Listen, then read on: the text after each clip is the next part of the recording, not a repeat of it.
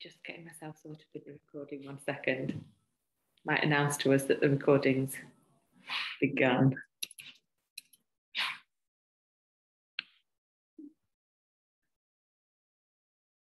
No, it didn't, but I think we're all going. So thank you for being so punctual. We're going to get started straight away because I can see from the guest list that I've got everybody here who I'm supposed to have today.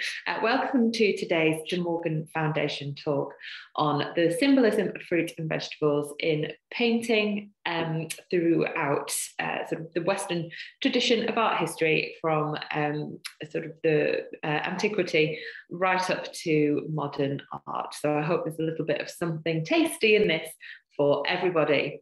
I'll be delivering the talk and managing the slides today. So if you do have any questions, put them in the chat box, which I'll be able to check regularly. But I won't keep an eye on it all the way through the talk, because it is quite distracting when you start reading questions as well as trying to present.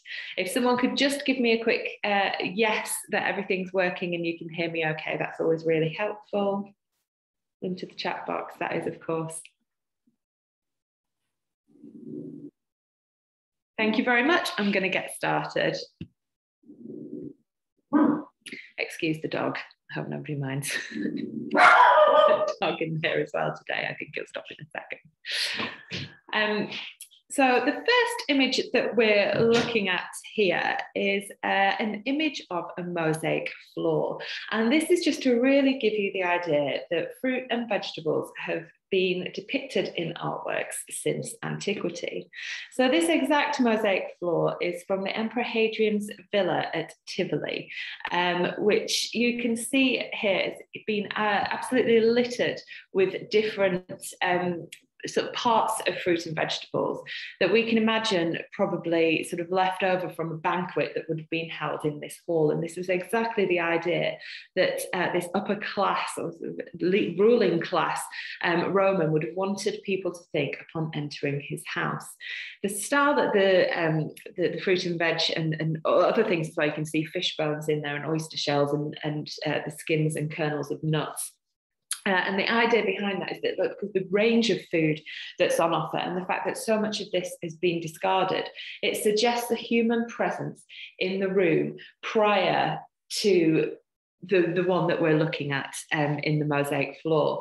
And so we conjure up all sorts of images of grandeur, of feasting, and of parties. And that is a particular sort of idea that would have been of interest to the Roman emperor. And that's why these food items have been executed with absolute realism and accuracy during the process of putting these mosaics together. So a really clever floor there. The idea of having the fruit and veg depicted in that sort of state of being within a banquet and the cooking is absolutely to hint to the human presence behind that.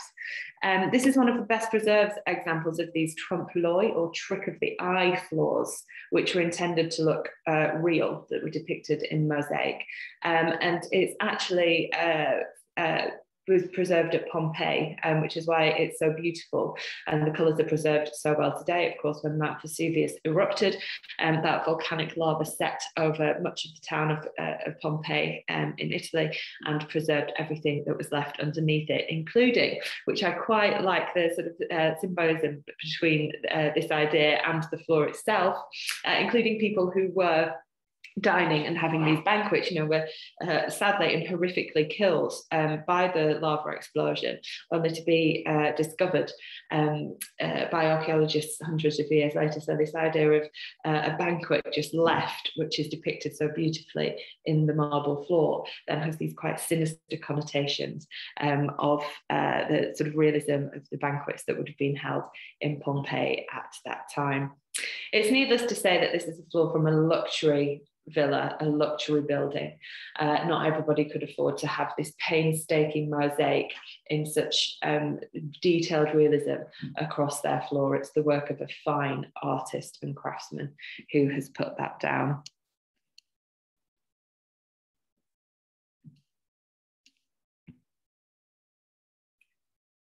So something a little bit different, and we clearly fast forward not just centuries, but millennia with this picture. But again, we have this fruit symbolism in the picture, which is quite a consistent symbol throughout the canon of Western Old Master picture.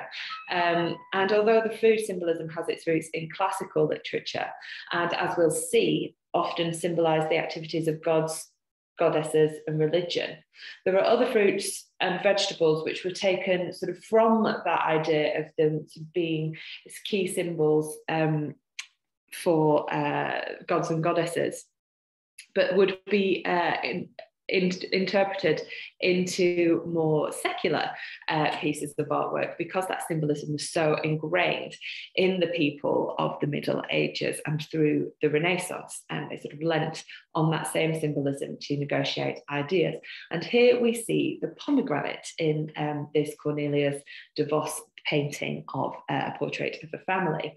So whilst this very wealthy family of guilders in the Netherlands in the 1600s are there to, sitting for a family portrait, again, a very wealthy family. Really what's at the heart of this picture, almost in the dead center of it, is a child holding a pomegranate. And the pomegranate was a traditional symbol for fertility. And although it's a picture which depicts this realistic family in this sort of very contemporary dress, in this contemporary setting, and that's the idea behind it, the symbolism of the pomegranate actually comes from Greek mythology and was depicted in mythological paintings as an attribute of Venus and a symbol of desire. And the fertility became because of its many seeds. So if you've ever opened and peeled a pomegranate, you'll know that there are hundreds of these tiny little delicious seeds within it. And the idea behind that comes from mythology. Supposedly, the pomegranate grew out of the blood streaming from the wounded genitals of a lustful Asclepius, a god who was castrated, and his penis was thrown into the sea. So a bit of a gruesome one there for lunchtime, I'm afraid. But it was apparently a nymph ate his dismembered genitals and as the pomegranate and became pregnant as a result. And so we have the pomegranate standing in this family portrait for fertility, and you can see that it's clearly worked, as this family have four children with them at the moment, but actually went on to have 9 children. And so that pomegranate is clearly a symbol of fertility in this picture. The pomegranate sort of continued to be a key feature of paintings and is possibly best known for its fateful role in the myth of Proserpina or Persephone. And in Ovid's Metamorphoses, the classic text from antiquity, Proserpina is abducted by Pluto, who's the ruler of the underworld, and her mother, Ceres, or sometimes Demeter, is secured from release from the underworld. But before leaving Hades, she grabs a pomegranate and eats it. And because she's eaten that fruit of the underworld, she is compelled to spend a part of every year there. And it was her annual sort of return to the underworld and then to the real world which brought about the seasons. As Ceres was sort of linked to Mother Earth. So within that that symbolism, we have sort of both aspects really of that fruit being used by the pre-Raphaelite artist Dante Gabriel Rossetti in his picture of Proserpine from 1874. The sort of symbolism here with the pomegranate is particularly well known, and it's of that temptation and that fall from grace, which of course did happen to Proserpine in mythology, when that goddess was taken into the underworld and slipped up and ate from this beautiful fruit. Also, as well, I think we get an idea that Rossetti's using it in both senses of the fruit, maybe not in terms of fertility, but certainly in terms of sort of this lustful symbolism, which we know from the model being Jane Morris, the wife of Rossetti's friend William Morris, on whom I think it's fair to say Rossetti had a massive crush at the very least. Rossetti explained the subject of his picture in a letter to W.A. Turner, who bought one version of the picture, of which many exist, many versions of this picture exist. We're actually looking at the copy that's in the Tate, if anybody's particularly interested in that. And in 1877, he wrote to W.A. Turner, "The figure represents Proserpine as Empress of Hades. After she was conveyed by Pluto to his realism and became his bride, her mother Ceres importuned Jupiter for her return to earth, and he was prevailed on to consent to this, provided she only had not partaken of any of the fruits of Hades. It was found, however, that she had eaten one grain of a pomegranate, and this enchained her to her new empire and destiny. She's represented in a gloomy corridor of her palace with the fateful fruit in her hand. As she passes, a gleam strikes on the wall behind her. Behind her forms some inlet suddenly opened and admitting for a moment the light of the upper world, and she glances furtively towards it, immersed in thought." So the subject of this picture is actually is suggested, as I've mentioned, by the fact that the model is Jane Morris. And by all accounts, Jane sort of wasn't particularly happy during the period of the 1870s when this picture was painted, spending some of the year with Rossetti at Kelmscott Manor, the Oxfordshire retreat that Rossetti and William Morris had bought together, whilst her husband was sort of had taken himself off to Iceland. And of course, we know that there were rumours of Rossetti and Jane Morris having an affair during that period. And I think it's quite interesting that at the same time this picture was taken, aside from all the symbolism of the pomegranate, the symbolism of Jane being the model herself indicates this sort of shared life with Proserpina, and the idea that she would spend half of her year with her husband and half of her year with her lover. So we get that same sort of cyclical nature to life, which by all accounts caused her quite an unhappy marriage. This is the 7th version of this picture, and lots of the versions actually sort of met with disaster. And this picture was the 2nd one painted for F.R. Leyland, who was a huge collector of Victorian art, a Liverpool-based shipping magnate. And some of the other symbols in it, such as the incense burner, is an attribute of the goddess. And we also have sort of that curve of the ivy, which is a symbol of the clinging memory, which is echoed in Proserpine's arm and the rich folds of the drapery. There's also a poem by Rossetti on the frame, which emphasizes all of these ideas. So if Proserpina, or Persephone, is the daughter, it's also sort of interesting to consider Demeter, or Ceres, as Mother Earth, as the mother of Persephone. And it was her mourning for her daughter in the underworld for those 6 months of the year that caused the winter, as she forgot to pollinate and sort of create the fruit of the world, which is why we get these. So what on earth she's up to at the moment with all this rainy August, I don't know, but she's to blame. And this is a painting or an imagination of her by the artist Evelyn De Morgan.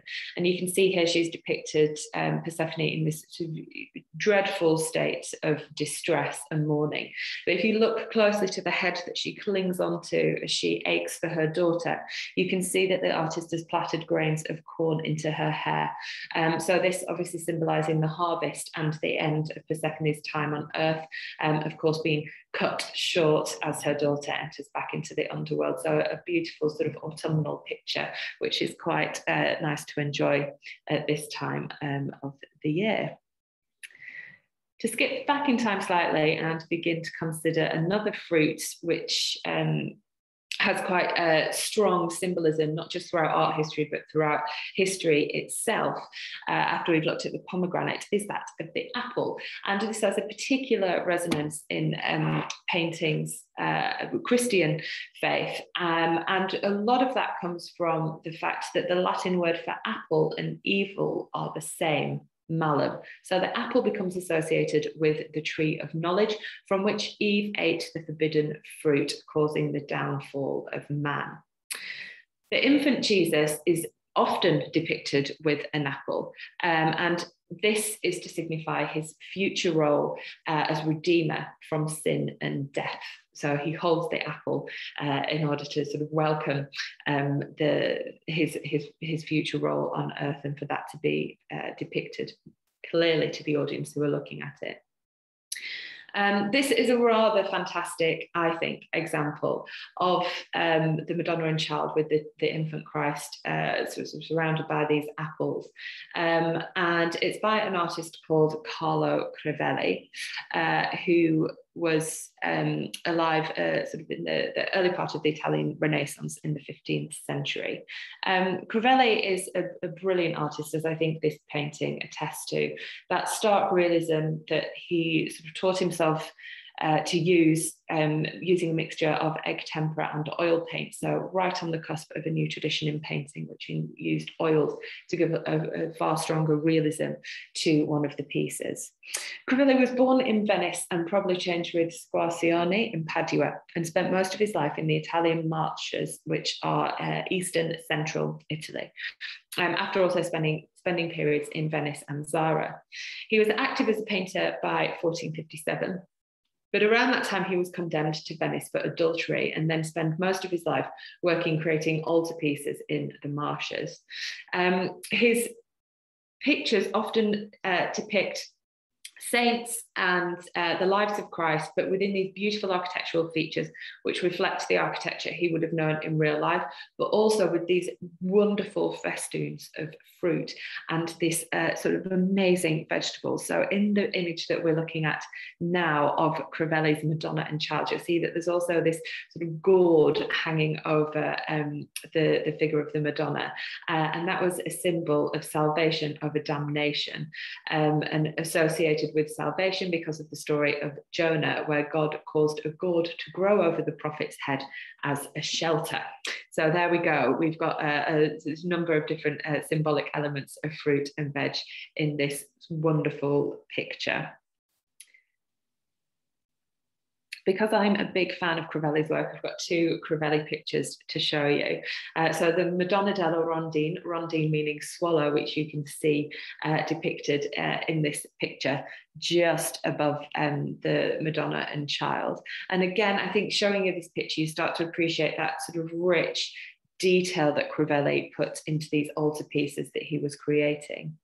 This large panel does come from an altarpiece painted in around 1490, which was made for the Ottoni family chapel in the Franciscan church at Maltelica in the Italian Marshes. And it depicts the Virgin, to whom the chapel was dedicated, as the Queen of Heaven, with saints on each side of her to represent the concerns of the patron. So one is a churchman and the other is a soldier. We've got Saint Jerome there, the patron of scholars and theologians, and Saint Sebastian, the patron saint of soldiers. So that all ties in with the kind of social history of that area. But again, we have this wonderful festoon of apples, pears and grapes, which go around the feet of the saint and the sitter. And again, the gourd and the apple hanging above the central figures, as well as Christ holding the apple, so freeing us from our original sin in Christian symbolism. I think it's really the realism of Crivelli that's to be admired, and perhaps the reason why so much fruit and veg entered into his pictures. Using that same sort of realism that we saw in the mosaic floor, the idea is within that humans are so familiar with fruit, you can't really get any closer to an object than you do to something that you are eating. It's in your hand and you feel it and you understand the shape and the texture of the piece of fruit, how the skin feels, what it tastes like. It's a full sensory experience. And so in looking at this picture of something divine and something so far removed from our normal sort of human experience, to have that with the humble apple, I think allows a deeper engagement with this painting. And when depicting religious scenes, what Crivelli really did amongst the Renaissance painters was break away from using the quite stiff, stoic, far more formal figures from Byzantium into making these beautiful but yet very engaging pieces. Another trick that Crivelli often uses is to allow his figures to step from their world over into ours. And we see that to marvelous effect in this picture. If you look right down at the bottom, just next to St. Jerome's foot here, you can see his beautiful red cape just curling over the edge of the marble plinth that the figures stood on. And in doing so, when this painting was in its altarpiece and in its beautiful engraved frame, it really does help to blur that line between sacred and real and our world. And you know, if that sort of strip at the bottom of the picture was then reflected in a real frame in our world, the boundary it becomes closer. The fruits, something you can almost taste and smell. The cloth, something you can almost reach out to. And I definitely think that was in Crivelli's mind when he was painting these pictures, is to really give sort of an overbearing sense that religion is within the grasp of the ordinary person. A fantastic artist. And those this second picture here is on display at the National Gallery in London, if anyone would want to sort of go and have that deeper interaction with the painting. When this picture was acquired by the National Gallery in 1862, it was revered by artists of the day who flocked to see it and would really been engaged in that deep realism, which of course I think this audience knows quite well from pre-Raphaelitism. And one artist who certainly would have seen the work of Carlo Crivelli in her copying of paintings from the National Gallery throughout the 1870s was a young Evelyn De Morgan. So although this picture is much later than the acquisition of the Crivelli by the gallery, painted in 1905, I think we can start to see some of the same tricks being used by this artist that Crivelli did. And within that, I mean the symbolism of the fruit and vegetables. Cadence of Autumn, you can see a cadence in music means a piece of music which rises to a crescendo, a quite grand finish. And that's exactly what's happening in this picture as we look through the figures of the women from spring through to winter. But rather than that being a cycle, De Morgan's presenting it as a rise, as something that's being celebrated, something grand that we're working towards. Even though we often think of winter as death, she sees that as a period of rebirth. And this links to her ideas about spirituality and the continuation of the human soul after the death of the body, represented, of course, by winter. But we see that spring will come again, even though she sees winter as the sort of glorious ending to the song that is this beautiful picture. However, for the same reasons as Crivelli, I think we have sort of this wonderful harvest collected by the figures of sort of summer and early autumn in this picture. As the women work together to fill this basket, it's something that's been laboured over by them. It's not, certainly doesn't look to me like a very effective way of filling that net with the fruit that's sort of scattered around them. It's this idea of plenty, but also that the figures are engaged in this almost sort of poetic dance as well around the fruit and vegetables. It certainly adds that dynamism to the picture, which helps to pick up on the idea and the symbolism behind it as a whole. But just like with the Crivelli picture, you feel like you can almost reach into this painting and pick up a piece of fruit that we're so familiar with. Everything here from gourds to apples to pomegranates themselves. So a real bounty that's ripe, not just with all these impossible different fruits, but with that symbolism that we've seen those fruits representing. Evelyn De Morgan's uncle was the artist John Rodham Spencer Stanhope, and he also engaged in illustrating many biblical texts through his painting. And I really think his Eve Tempted speaks to the idea of the apple as the forbidden fruit or the original sin. Remember, those Latin words were the same for apple and evil. And I've never really seen a character that represents or embodies evil so much as this horrific snake-like creature whispering into Eve's ear in Spencer Stanhope's Eve Tempted. He uses not just the fruit, but also this floral imagery to depict the Garden of Eden, this beautiful, bountiful garden. And of course, as we know from the biblical story of Adam and Eve, we see the serpent whispering into Eve's ear to take a bite from the tree of knowledge. And of course, this leads to Adam and Eve's later expulsion from the Garden of Eden to become humankind.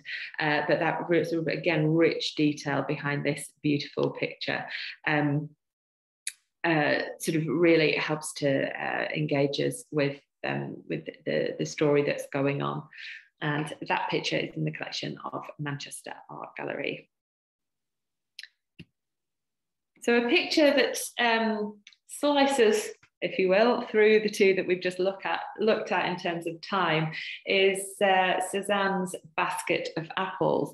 And I wanted to show you this so that we can think about the sort of the ordinary meaning of fruit and vegetables in pictures. So often they are imbued with this symbolism, but actually in this artwork, we see an artist using the humble apple or the humble still life for quite different reasons. Paul Cézanne is a French artist and was part of it's largely associated with post-impressionism, and he's a painter whose work laid the foundations from sort of a real shift in our work from depicting the real and depicting moralizing subjects through to using art to be explorative of the medium itself. So his artwork really sort of bridged that gap between impressionism, which did catch at least an impression of the modern world, through to cubism, which was very much an interpretation of how people see and engage with the world around them. And what Cézanne does so brilliantly in this picture is really challenge the idea of a linear perspective. Whereas artists from Renaissance painting through to his own time had used a single point of perspective in their pictures, so a single point to which everything would disappear, much how human vision works. He's actually talking here about the whole human experience of fruit and vegetables and food and eating by tilting the table right up towards us and also showing us the entire still life at once. So it's really that vantage point which sets this artwork apart from some of the others that we've seen. It can feel quite unbalanced. The incline of the basket puts us on edge, much as we might do if we were walking around a piece which was so bountiful. Of all the apples that are depicted here, you can just imagine one rolling off the table onto the floor, and you can even almost hear that dull thud of a ripe apple. And again, you sort of start to feel the sense of the colours of light and the refraction of light within this southern French setting of where the picture was painted. The white tablecloth isn't white, and that's another play on our visual senses to give us an overall bodily experience. So the fact it's an apple is really quite secondary to our experience of it at all as a human, which is actually what this clever artist is depicting in what I think is a beautiful study of colour and light above all else. Still life painting, of course, has often focused on fruit and vegetables. The great advantage of that is that these things don't move around. So for an artist such as Joris van Son and other Dutch masters of still life painting in around the 17th century in the Netherlands, where this sort of type or style of painting really took off. The fact that these objects sort of don't move around as people do really allowed the artist to have a deeper expression of the realism of the fruit and vegetables.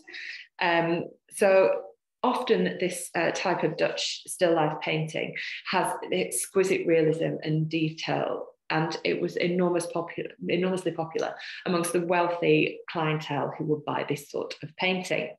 So a lot like we saw, it was the wealthy patron who had the mosaic floor in the first slide. We see here that same idea that this picture is made for someone wealthy who wasn't just wealthy enough to collect the beautiful lemons and lobsters from across the globe, but wealthy enough to have those immortalized in paint, a medium usually reserved for religion and for nobility and for portrait painting. So in depicting a still life of the fruits and vegetables that your family could afford, it was a real sign to anyone entering your merchant house and your new sort of modern home, particularly in Amsterdam, but also in cities like Antwerp and Ghent, huge trading centres in the 17th century. That you had the means about you to do that. They're trophies of the sophisticated, and they have been depicted in a picture which they can then hang on the wall behind and around the pictures themselves. There's a real luxury here which reflects the kind of gluttony of that class.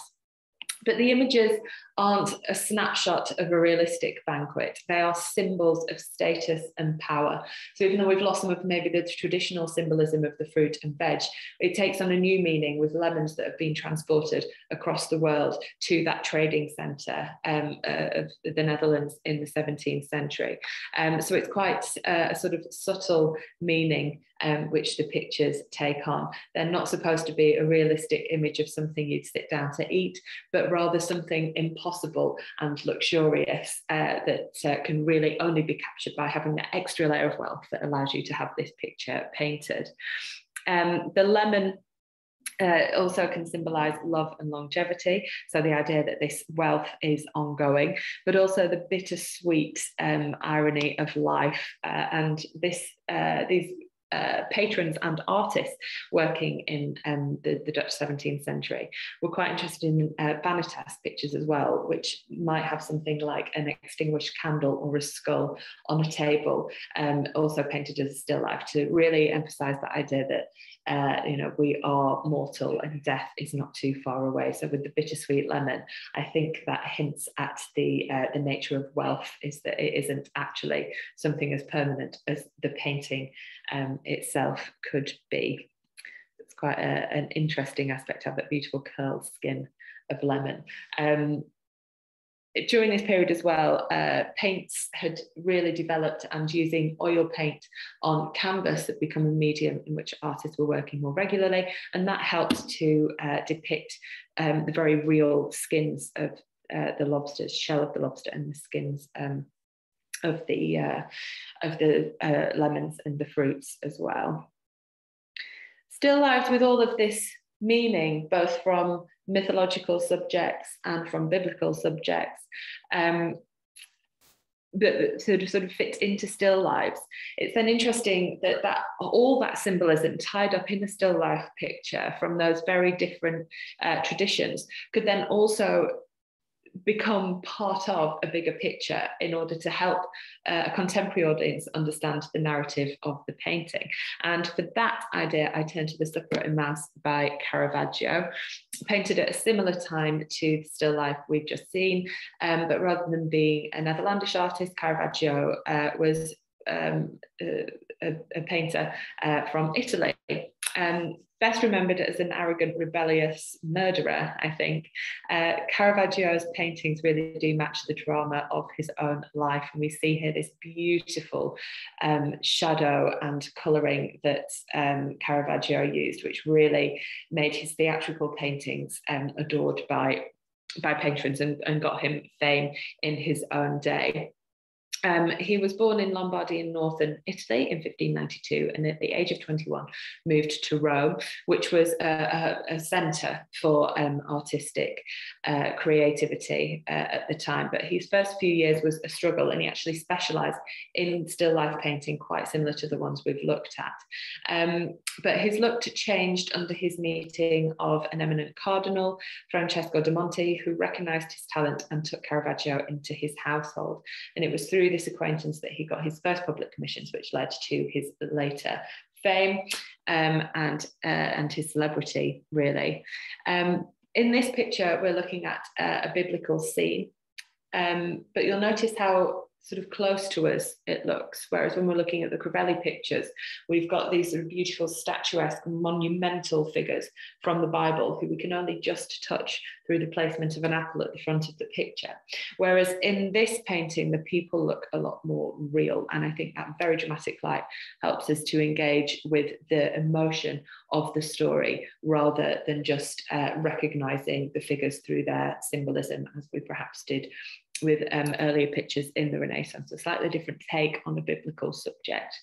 It depicts the third day after the crucifixion of Christ, when two of Jesus's disciples were walking to Emmaus, and they met the resurrected Christ and didn't recognize him until he took them for dinner and braked broke the bread and blessed it and gave it to them. And we see the point in which that realization dawns on these disciples, you know, this great drama of realizing who it is that's breaking the bread.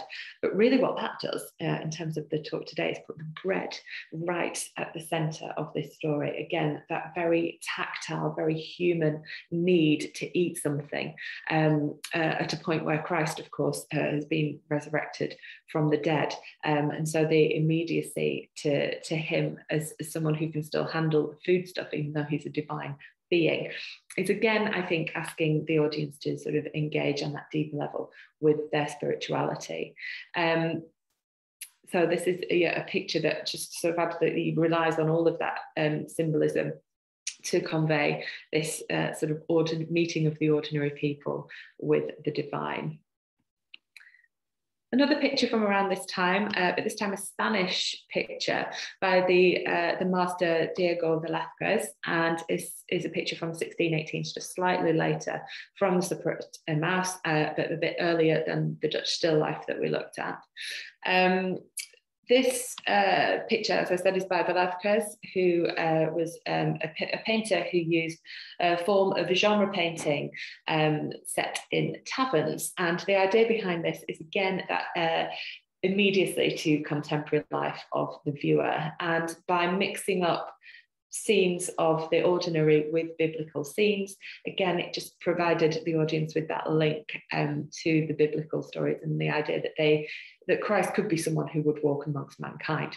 So we're looking at two Spanish peasants in a kitchen, probably mixing up an aioli, that delicious garlic sauce, as you see the eggs and the garlic in the front of the picture there. You can almost hear her crushing it and smell that beautiful garlic and the fish that the maid's preparing. So that's sort of one painting in its own right, this very typical scene of everyday life would have been known to the audience.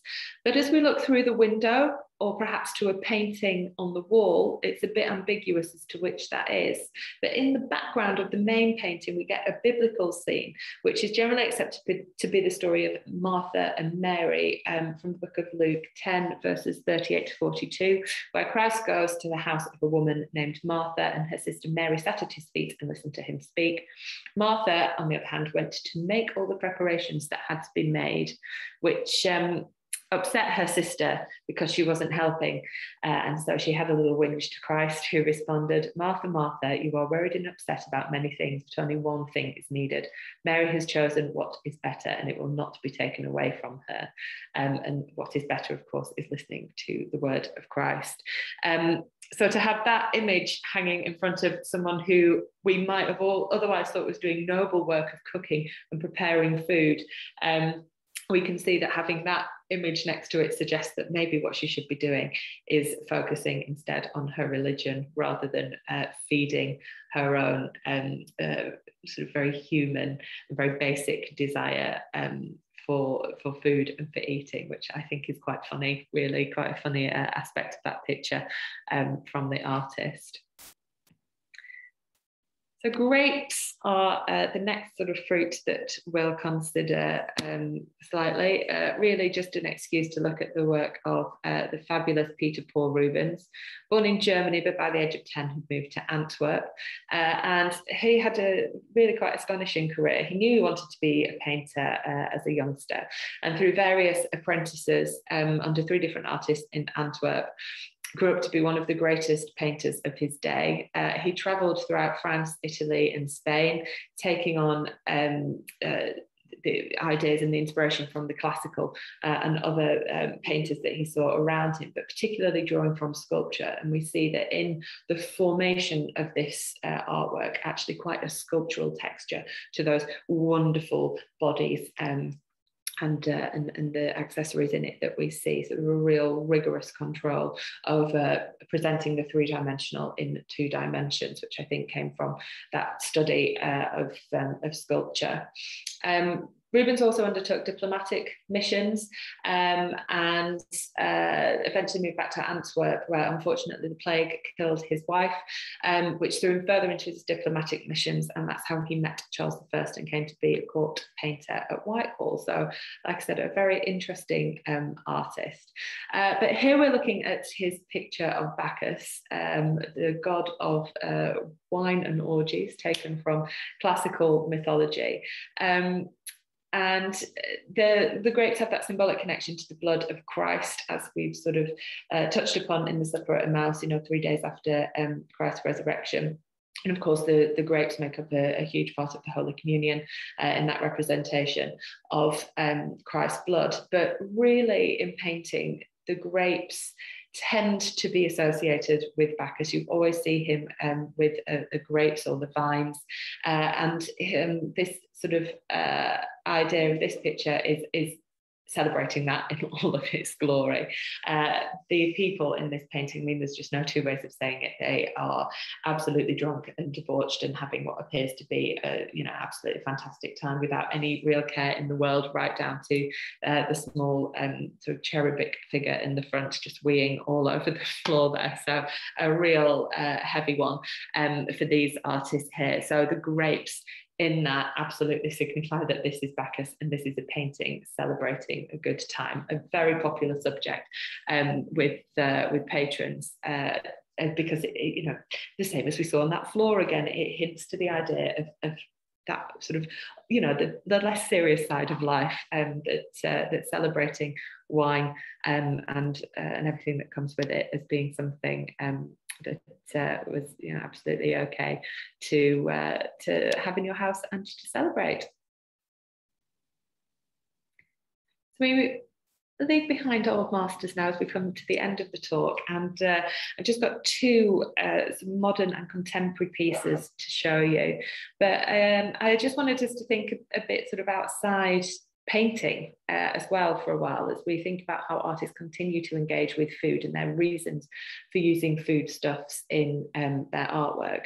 So here we have Andy Warhol's iconic Campbell's soup cans from 1962. Warhol was an artist who famously used visual elements from consumer culture to create artwork, and not just the imagery, but the methods by which he produced his artwork were also consumerist. So he used a silk screen printing, which was originally invented to create advertisements for commercial use, labels on soup cans, for example, and that sort of thing, as his signature medium.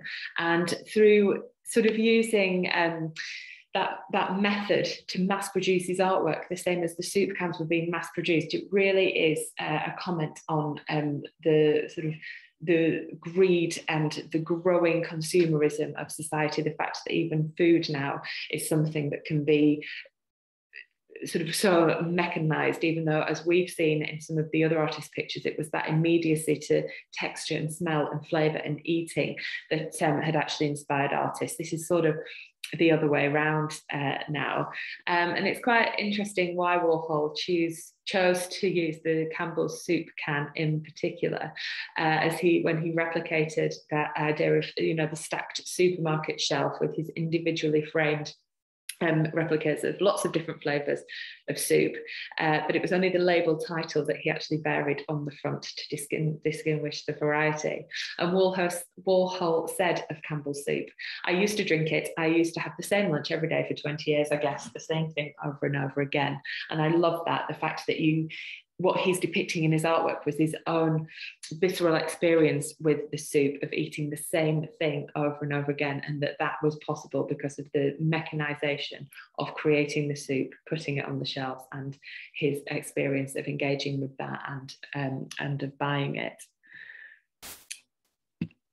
To sort of bring us not right up to date, but certainly into the end of the 20th century, with this wonderful picture from an artist I really admire, Sarah Lucas, who uses food a lot in her artwork to interact with themes of mainly of feminism, but of sexuality as well, and of human experience in modernity. So Sarah Lucas was born in the 1960s, around the same time as Warhol was making his soup, in North London, in Holloway, to a milkman father, which is maybe quite indicative and interesting when we're considering her artwork, and her mother, who she described as having absolutely no ambition.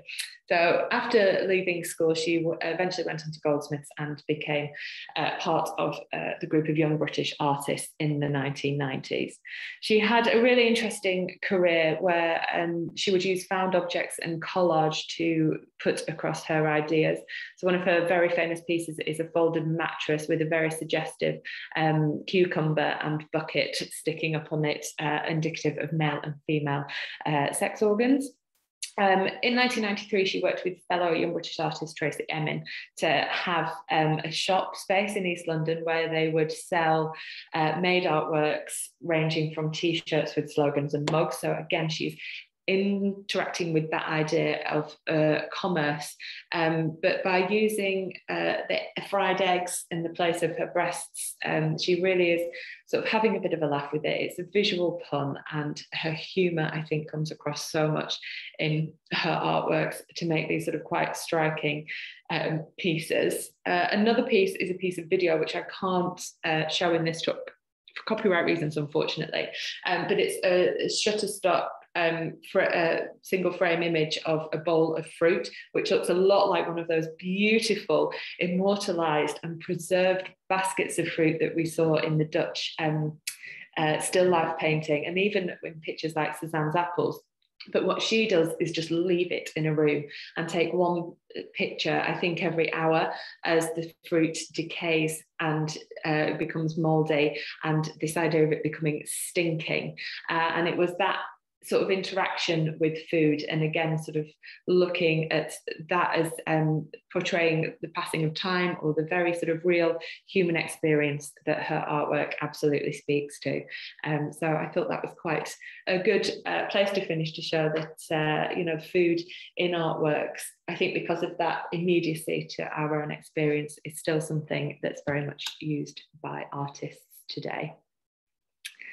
Thank you very much for listening and coming along. I'll have a little look at the questions now. So if you've got any questions, do put those into the chat box and I can answer them. I can see a couple here already, which I'll just read aloud and then answer, because I think they've just been sent to me. So we're interested in more information about William Morris, Jane and Rossetti. Did William Morris go to Iceland because of Rossetti? Why was Jane's marriage to William Morris unhappy? A very good question. The idea that Rossetti and Jane Morris had an affair is quite well hinted at rather than documented. So there's no actual evidence from any letters or diaries that an affair did go ahead. So a lot of this is based on Rossetti spending a lot of time with Jane Morris at Kelmscott Manor, and from the paintings themselves, which of course are very suggestive of that relationship. I would really suggest sort of reading biographies on William Morris, such as Fiona McCarthy's fantastic one, to pick up on that a little bit more. It's a little bit beyond the scope of this lecture today to go into that, particularly why Jane's marriage to William Morris was unhappy. From sort of everything that I've ever read and picked up on, just to sort of answer that immediately rather than that be based on any additional research or primary sources, which is what I think and truly believe that should be referred to in answering a question like this. But I'm not going to do that. I'm just going to tell you what's sort of in my head. It was never really a very well matched marriage. It sort of so Morris met Jane when he was painting the Oxford murals in the debating chamber with other artists such as Edward Burne-Jones, Dante Gabriel Rossetti, John Rodham, Spencer Stanhope, and Jane was spotted and sort of identified as a stunner by Rossetti. But within that relationship, you know, Jane was very working class, Morris was middle class, and I think he thought he could sort of raise her up and teach her, give her an education and give her a marriage. And to be honest, I think there just, you know, there wasn't sort of a match made in love there between them. And another question that, again, I can't really answer within the scope of this this lecture today is who did Caravaggio murder and why? Caravaggio was known as being a bit of a rebel and a drunk, and he was engaged in a brawl outside a pub, and so pulled a knife on someone he was fighting with, and was expelled from Rome, and eventually went back there to when his name had been cleared, but he was on the run for quite some time. So yeah, a drunken mistake as to why he murdered somebody, which is a terrible thing to happen in that artist's life. But he's definitely an artist whose biography is well worth an additional read. Such an interesting character. Like taking, so just a comment, which has been such a wide-ranging, fascinating talk, like taking a stroll through a very tasty gallery. Thank you very much, Laura. I'm glad you've enjoyed it. Yeah, it's fun to do these theme talks, I think, rather than sort of just looking at a particular artist or their biography, but to take a theme that's something that can transcend lots of different artworks from, you know, all over the world in different time frames. I think it keeps it lively anyway. I've had another message about whether the talk's been recorded. Yes, it has. Please do bear with me. I hope to have this talk online by Monday or Tuesday next week, and I will post that on our links to the YouTube channel on our social media so that you can catch up. If you have problems with Wi-Fi, I'm sorry to hear that, but yes, it has been recorded. Anyone's got any other questions? Everyone's probably just starving for their lunch now, aren't they, after that? But if there are any other questions, I can hang on, and if not, I'll let you all go for lunch, and I'll see you again, I think next week. I think there's a talk next week. Maybe not next week. Check our website. I can never remember where the next one is. But thank you so much for coming along today. And yeah, go and enjoy your lunch. Thank you, everybody.